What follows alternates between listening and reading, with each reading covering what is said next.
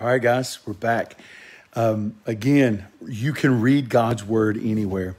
And it's more than just reading God's word for 10 minutes a day or 20 minutes. Man, it's just finding time to be in his word, study his word, chew on his word.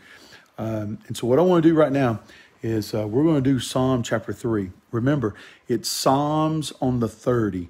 So today would have been Psalm chapter 3, Psalm 33, Psalm 63, Psalm 93, and Psalm 123. And I know that we can't go ahead, but I want to show you something in Psalm 3. But man, I'm going to encourage you to go over to read that Psalm 63. Man, how each one of these Psalms today has caused me now, I don't know, it's me, to look up. Man, just to look up to the one that my hope is in.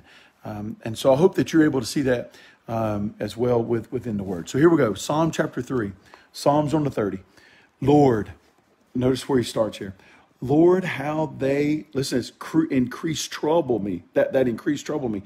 Many are they that rise up against me. Many there be which say of my soul, there is no help for him in God, Selah.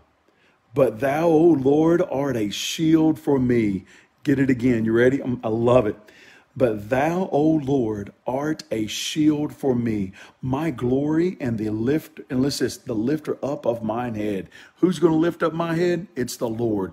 Who am I going to who I'm going to count on, trust on? Man, it's the Lord. I cried unto the Lord with my voice, and he heard me out of his holy hill, Selah. He says this, verse 5, I laid me down and slept, and I waked, for the Lord sustained me. Man, listen, good night's rest comes when we know who holds our hand, when we know where our hope lies. Listen to this, ready?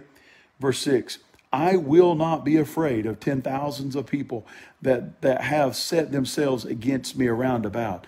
Arise, O Lord, save me. O my God, for thou hast smitten all mine enemies upon the cheekbone. Boom. Thou hast broken the teeth of the ungodly. In verse 8, salvation belongeth unto the Lord. Thy blessing is upon thy people. So listen, that right there is, my Bible has it labeled as a morning prayer. But that is David just praying for God's strength, God's guidance, God's wisdom in the day that he's getting ready to face. Don't know if you remember this or not, but in Ephesians chapter 6, he tells me that our battle is real, and our battle is with things that you and I cannot see.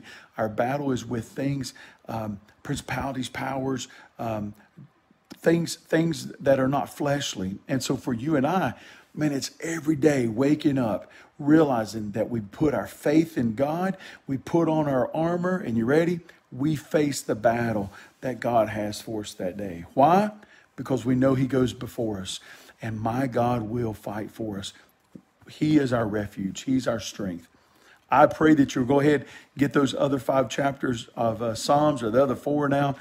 You will find, I believe it to be, how they all coincide with one another today. Hope y'all have a blessed day, and just enjoy your time in the Word of God. You can read God's Word anywhere, anytime. Soak it up, guys. Y'all have a good day.